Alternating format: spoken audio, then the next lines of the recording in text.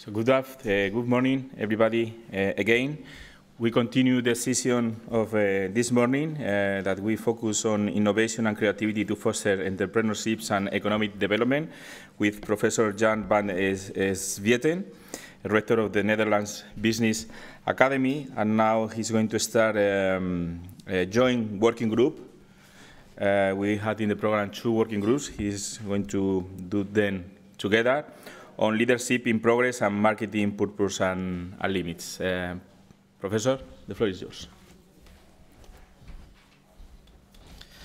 Okay, if you don't mind, we will finish a bit about leadership of this morning, which will give us enough input, I hope, for the workshops. Yes, is it possible to switch? Miguel, can we switch to the presentation?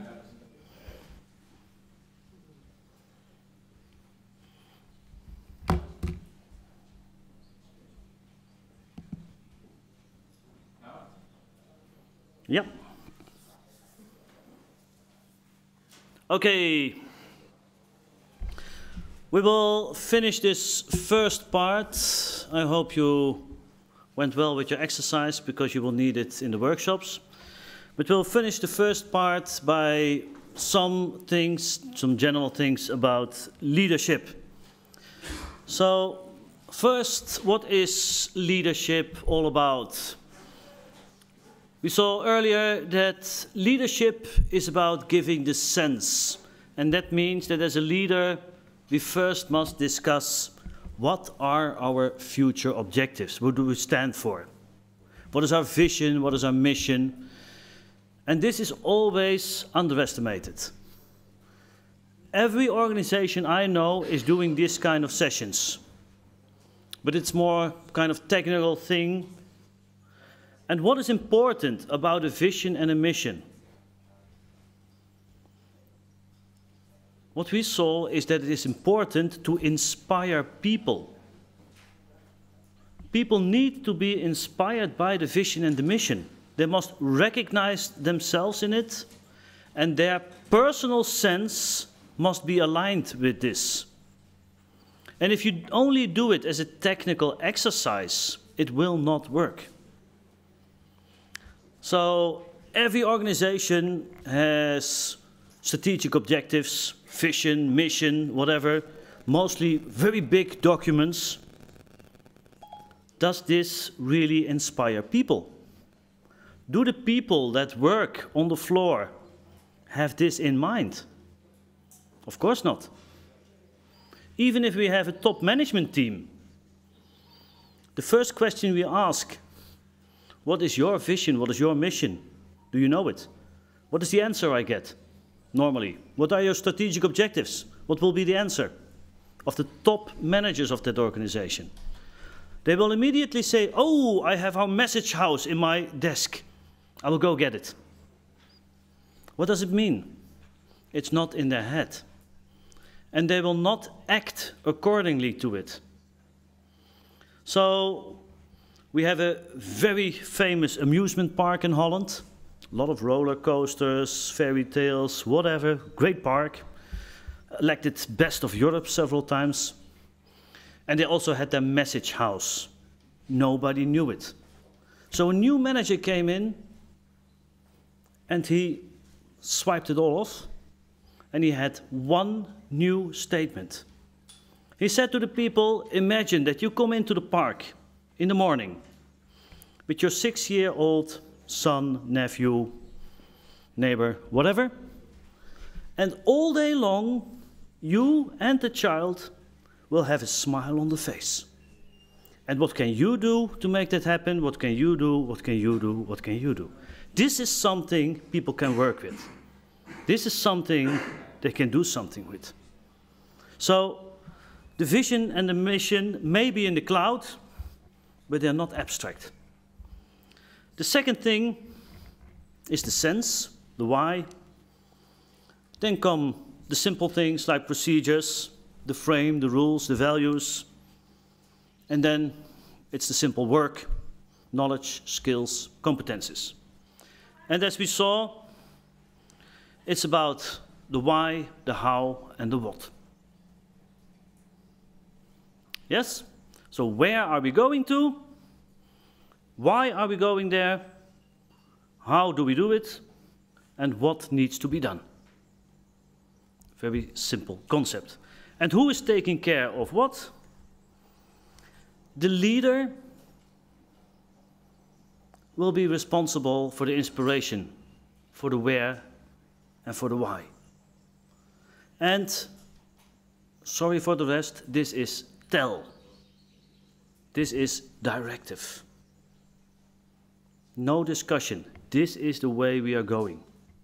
Why? Because it must be unanimous. We all must be united behind this.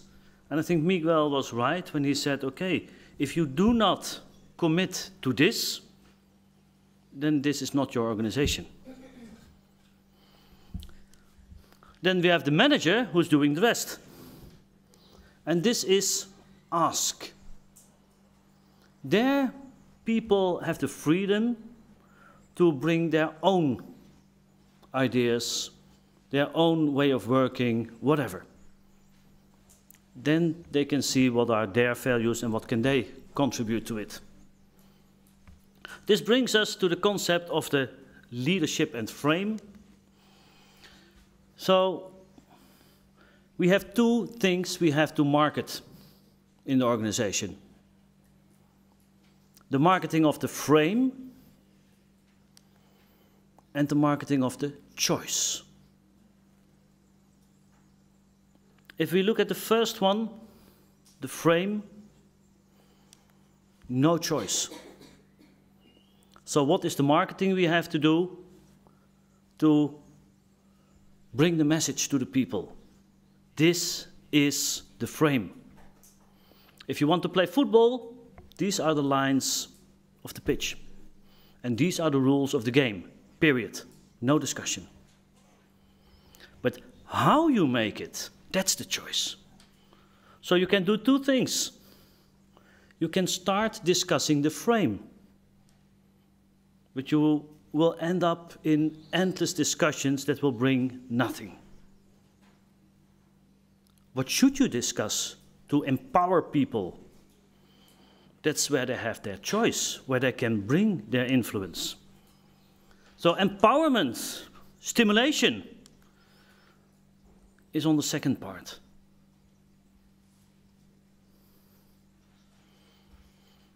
So if we look at Europe, we have the rules of Europe. Okay, clear. This is what we all decided together.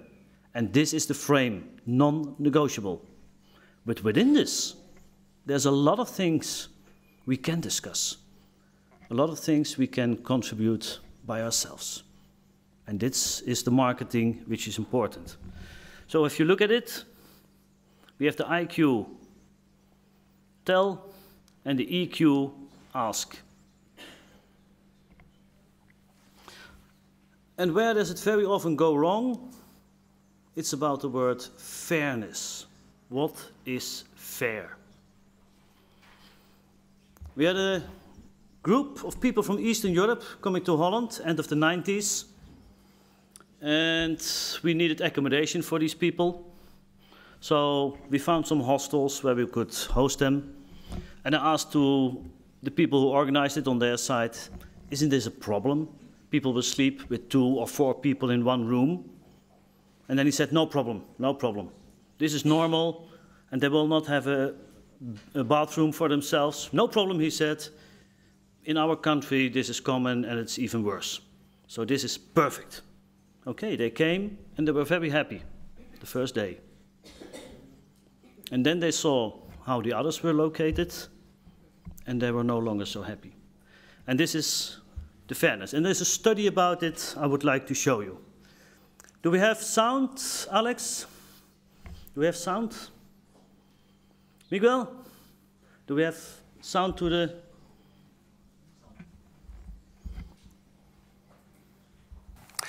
So a final experiment that I want to mention to you is our fairness study. And so this became a very famous study, and there's now many more, because after we did this about 10 years ago, it became very well known. And we did that originally with capuchin monkeys, and I'm going to show you the first experiment that we did. It has now been done with dogs, and with birds, and with chimpanzees. But with Sarah Brosnan, we started out with capuchin monkeys. So what we did is we put two capuchin monkeys side by side. Again, these animals, they live in a group. They know each other. We take them out of the group, put them in a test chamber. And there's a very simple task that they need to do. And if you give both of them cucumber for the task, the two monkeys side by side, they're perfectly willing to do this 25 times in a row. So cucumber, even though it's really only water in my opinion, but cucumber is perfectly fine for them. Now, if you give the partner grapes, the food preferences of my capuchin monkeys correspond exactly with the prices in the supermarket. And so if you give them grapes, that's a far better food, then you create inequity between them. So that's the experiment we did. Recently, we videotaped it with new monkeys who had never done the task, thinking that maybe they would have a stronger reaction, and that turned out to be right. The one on the left is the monkey who gets cucumber. The one on the right is the one who gets grapes. The one who gets cucumber, note that the first piece of cucumber is perfectly fine. The first piece she eats. Then she sees the other one getting grape, and you will see what happens. So she gives a rock to us, that's the task. And we give her a piece of cucumber, and she eats it. The other one needs to give a rock to us. And that's what she does. And she gets a grape. And she eats it. The other one sees that. She gives a rock to us now, gets again cucumber.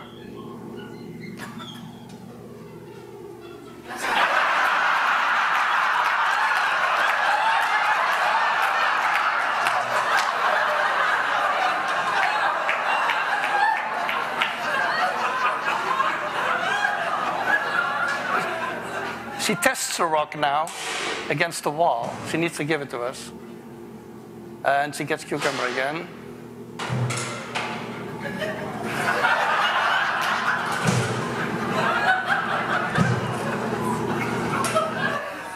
So this is basically the Wall Street protest that you see here.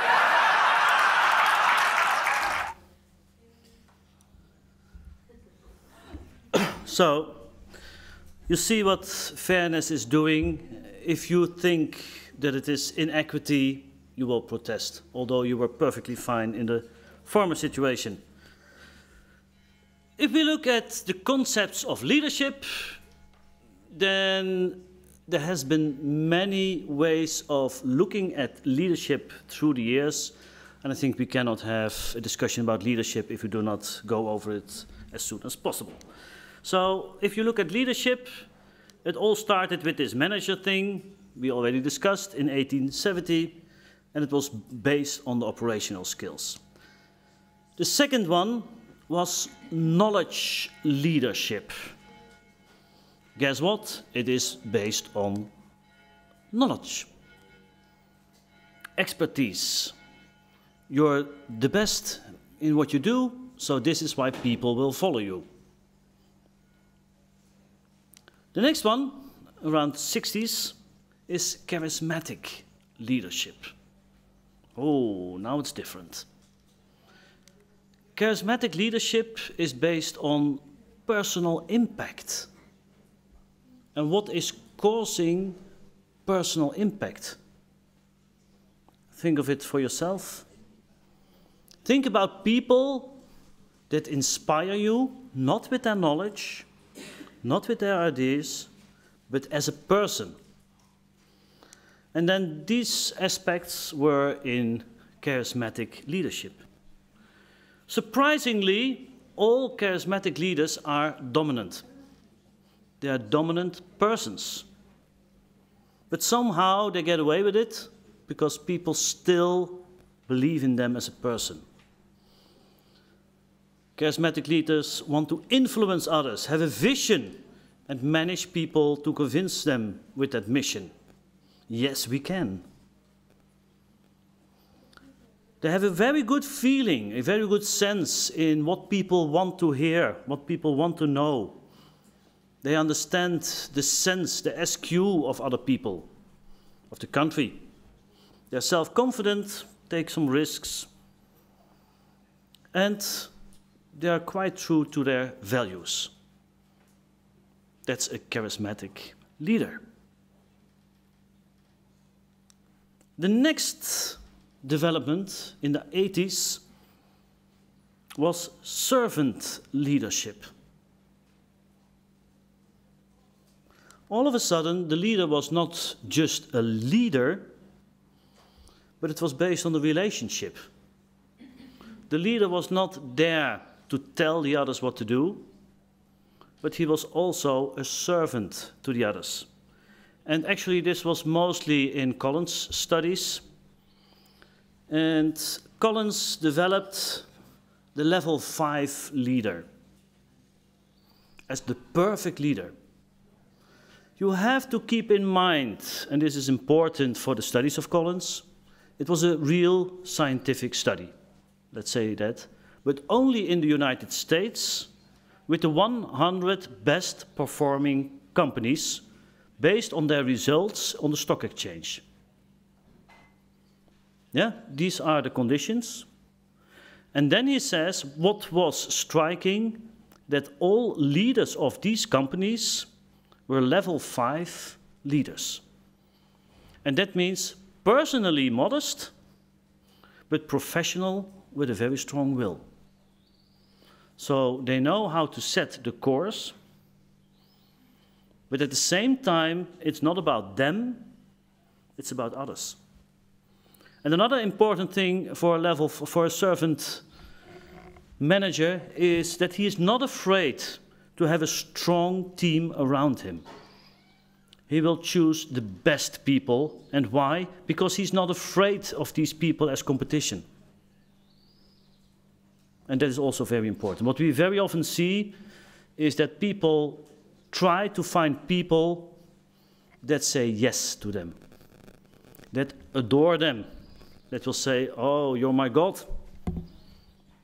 That's what most leaders do. Not the servant leader, not the level 5 leader. We will try to find people that oppose him, that will bring new ideas. And he will use these ideas. So the next step,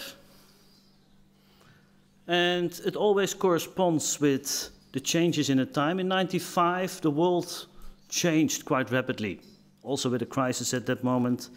And we started with the concept of situational leadership. And situational leadership, as it says, it's adaptive leadership. You have a different leadership style in every situation. You have a different leadership style according to the needs of the people.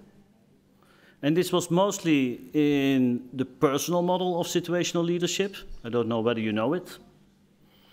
But if a person doesn't know anything, if there's a person here in the room who never played tennis and I take this person to the tennis court, can I immediately say, hey, just do your thing, here's the racket, go play? Or do I need to tell this person, quite hierarchic, directive, you have to do this, you have to do that, you have to do that. So if the person is in development phase 1, no knowledge, no skills, then I need a very directive, hierarchic way of leadership. If the person is very skilled, development phase 4, I can delegate and let it go. I only have to be a mental support to this person. This is the concept of situational leadership. Yes? So, then in this century, we started developing quite fast. The next big step was authentic leadership. Many people believe in it, still believe in it. Authentic leadership means that the leader is true to his own moral standards, his own values. He's not playing a role. He's saying exactly as it is. There's a lot of criticism on this idea. People find it great. People believe in it. But it is quite difficult. I mean, if you're in a company and you have to make profit because the shareholders want profit, are you going to tell your clients, hey, we are only here for the profit? Or are you going to tell your client, hey, clients first? Yeah? We are a client-oriented organization. Oh, but that costs money. So these two messages are contradictory. So you're telling two stories. Are you still authentic? It's quite a difficult thing. But it was very good that ethics and moral values came back more and more after the big scandals we had. And especially in the financial sphere, we now have kind of a revival of authentic leadership. More looking at moral values than anything else. So authentic means that you're honest, leading from the heart, strong backbone, don't go with every wind, you're brave, create communities, and you're open to feedback. Concept of authentic clear? Do you recognize yourself in it? Sometimes, that's a good answer. And the latest one, and that's really interesting, and this is why Steve's intervention when he was sitting in the back of the room was quite interesting for me, because this is about shared leadership. The concept of shared leadership. An open leader. Open mind, open source, open space. Why shared leadership? And why in 2015 it started? It started with globalization. Is there any company of somehow bigger size that can survive only in its own surroundings? That can handle all projects just by itself and still be top? Actually, at that moment, we predicted the end of the multinationals. We said there is no one real big company which is flexible enough to go for the needs of the current questions, industries, whatever. So what started was a network of companies which was changing all the time, needed for a project. And for every project, you needed other partners to do it with. We are here with 5 partners to bring you one course. So it's shared leadership. We have 5 leaders, and these 5 leaders have to communicate to each other. If one of them would be too dominant or try to rule over the others, it would be a mess. The other 4 would fight it. So this is the concept of shared leadership. Now look at Europe. What kind of a network is Europe? A network of nations. It's not a nation itself, it's a network of nations. With a lot of leaders. And if some leaders try to rule over the others will oppose it. The people in that nation will oppose it.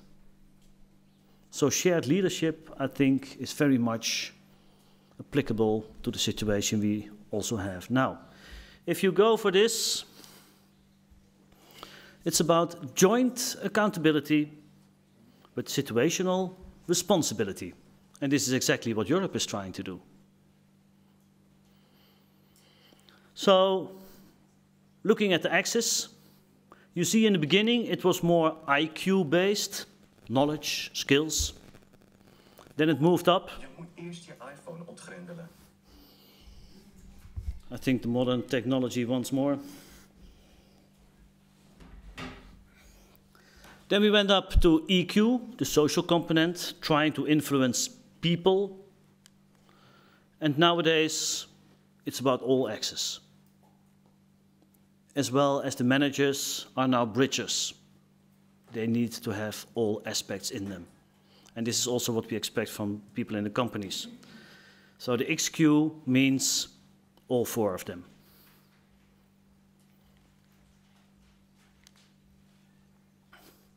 And then you can see how effective you are as a manager.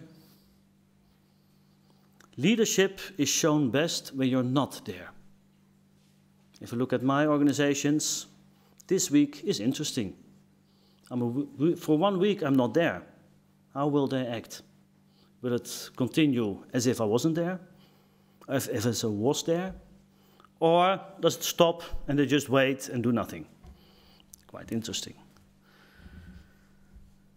So this is development of ways how you can lead. Any questions on this? Well, then this is for now the end. In the afternoon we will go a little bit further on this to teams and what does it bring for teams and how does this correlate to leadership and what can we do to see what it is to culture. So these are the topics for this afternoon. Now we go to the workshops. Yeah? You're intervening? Yeah, okay.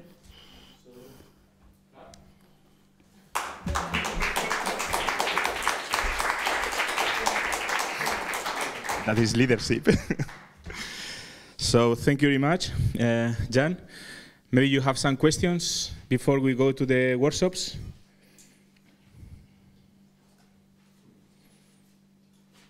No? In the workshops it will come. Okay, so because we are going to make it very interactive right now, so let's go for the workshops, and we can cut here the recording, and then, if I understood you right, you want to divide it in 3 groups. So we will have to move a little bit, and we have to move the chairs, and try to organize another club, they told me. But they already did it before, so well.